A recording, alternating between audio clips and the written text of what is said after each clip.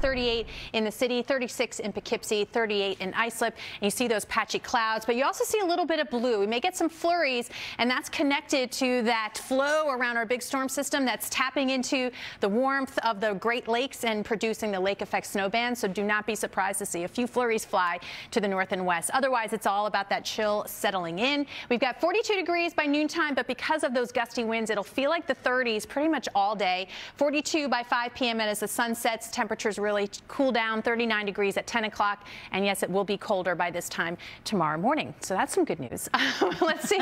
I know we're going to get through it all, Adele, including any delays that you have. Yes, we will. But let's talk temps because you're feeling the chill. Definitely 38 in the city and Newark, 36 in White Plains. There's a brisk northwest wind, though. So we've got the wind chill down below freezing in the city, Newark, White Plains, Bridgeport. It feels like 29 right now. So you definitely have to prepare for that out the door.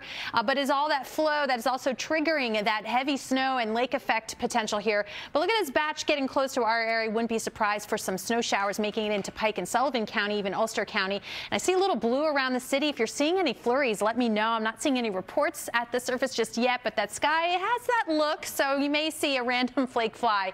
Overall, it's just a cloudier start and eventually some sun getting through, but cold. 43 by 4 o'clock. By 10 o'clock, definitely that extra blanket, 39 degrees, but really all day feeling like the 30s. All right, let's see what else is slowing us down because slow moving through this chill. Yeah, definitely. You may want to turn those